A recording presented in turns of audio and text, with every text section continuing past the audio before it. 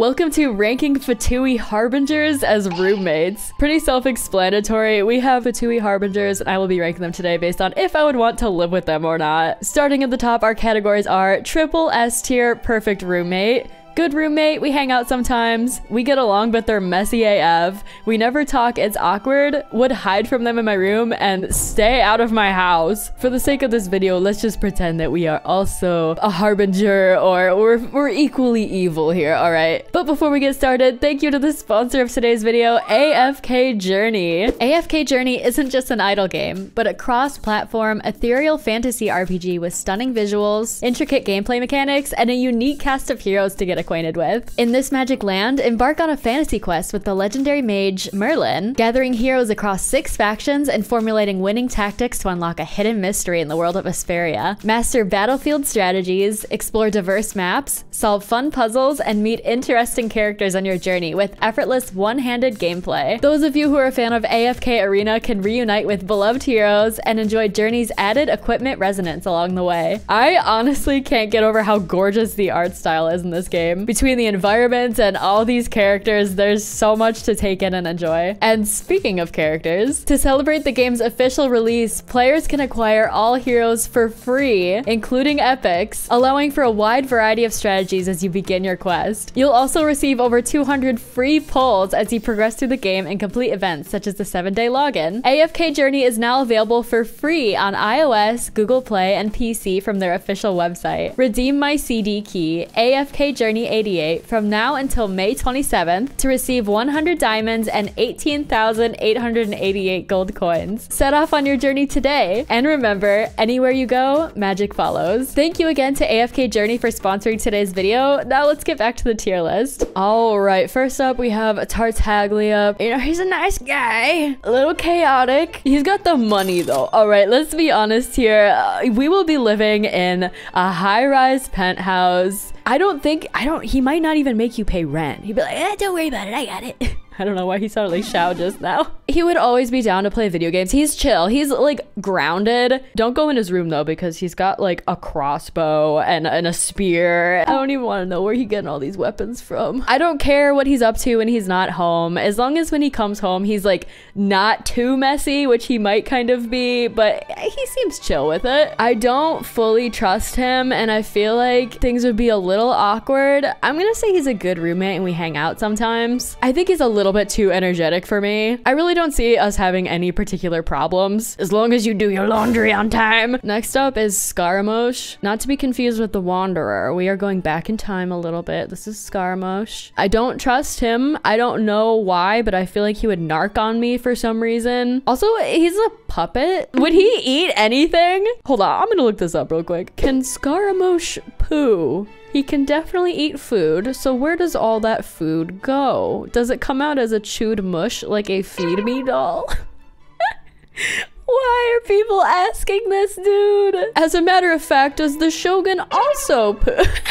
Okay, so it's inconclusive. At the end of the day, I don't think he's eating my leftovers. That's all I was trying to look up. I just feel like he is so preoccupied with getting this gnosis and just up to no good. I don't think we'd get along, dude. I don't think we'd ever talk. I think it would be awkward. You come out wearing your pajamas and your hair's up in a bun and he's like, nice, good look. It's a good look for you. What? God, I just woke up. Relax. I wouldn't actively hide from him though. I feel like there's worse people on this list. Next up, we have Senora. Girl, she's dead. Again, let's back it up here. Let's go back in time to when she was not dead. Crimson Witch of Flame is pretty sick as a title, I will say. Supposedly, she is hunting down the monsters that killed her lover, so like we stan. Maybe she just needs a gal pal. We can go out for brunch. We can get mimosas. Like, her outfit's a slay. I feel like she'd be down for a shopping trip. Also, let's not forget that her fun activities include kicking venti and stealing candy from babies.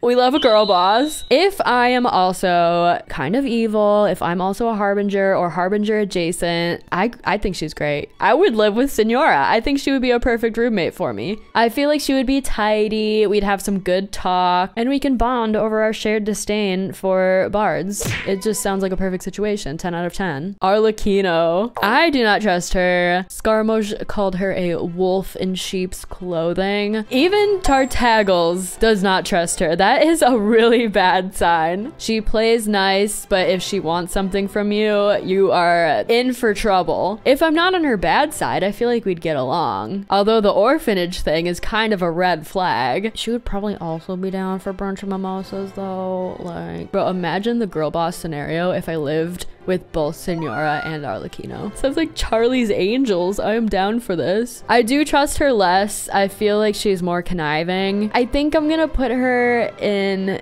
we hang out sometimes, but as long as you're not on her bad side, I feel like she would be civil. I mean, we saw in the Archon quest that she's capable of like helping out, you know, as long as it's within her best interest. Yeah, we're gonna leave her there. Il Capitano. Hello, how are you doing? We don't know the most about him. Apparently he has a sense of absolute righteousness, you know, very lawful, a little strict. He would probably keep the house very clean. If I put him in a triple S or good roommate, entirely hinges on if he would want to hang out with me. He would. I'm saying it, he would. Look at him. Look him in the eye and tell me that he would not want burnt triple mimosas. He seems like the kind of guy who you'd be like, hey, I'm gonna go to the mall, do you want to come with? And he'd be like, eh. And then he'd just kind of like hold your bags for you while you're out shopping and not really make a fuss about it. I think he would be good for me personally. If we learn more about him in like a future patch and he sucks so bad, well, we'll cross that bridge when we get there. But for now, I see it. I see the vision. I see the vision. Columbina. I can't get a read on her. She looks so innocent, but she seems like she is dastardly. She is dangerous. Apparently she has godlike powers. I think she would be messy for some reason. I'm getting the vibe that she would just leave stuff everywhere and not really care. She would like be so innocent about it too. It's like, girl, can you like clean your dishes out of the sink? No. Okay. Or she would like expect other people to do it for her. I don't know. She just seems like she'd be a little entitled or something. But I don't think I would have beef with her other than the fact that she's messy. We get along, but they're messy AF. She doesn't scare me personally to the point where I'd want to hide from them, but yeah. Dottore.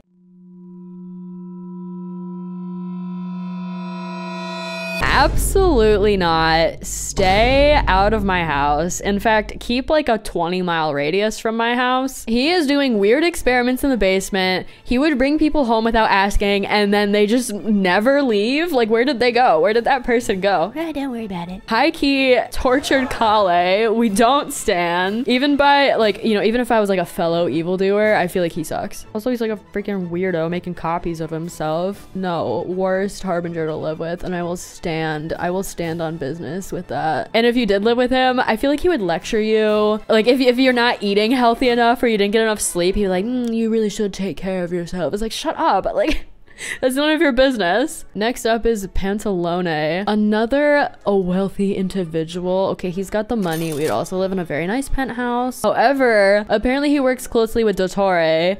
Red flag. I don't trust him. He's smiling. He looks like he'd be nice. He looks like he'd be down for brunch and mimosas. But like, at what cost? I'm gonna give him mildly more benefit of the doubt than Dottore, but I would actively hide from him in my room. Piero. He's from Conria, which is kind of sick. Big leader, so he probably wouldn't be home a lot, which is always appreciated, I guess, if you don't really get along with somebody. He seems respectful. He would probably pay his bills on time. He would be clean and orderly. Although he has like this old man energy, I don't think he'd be a very relatable roommate. I'm gonna say we never talk. It's awkward. He's just like reading in the study and you just feel like you have to like tiptoe around him so you don't bother him. He would be nice. He'd be civil. I feel like he would give you advice if you came home crying or something. I don't know. Sometimes you come home crying. It happens. Next is Puccinella. Another, oh man, got grandpa energy. Maybe a family man. Although he is a very strict guy. He would definitely yell at you for disturbing his quiet time when he's trying to read a book. I'm gonna say I would hide from him him in my room. He's got cranky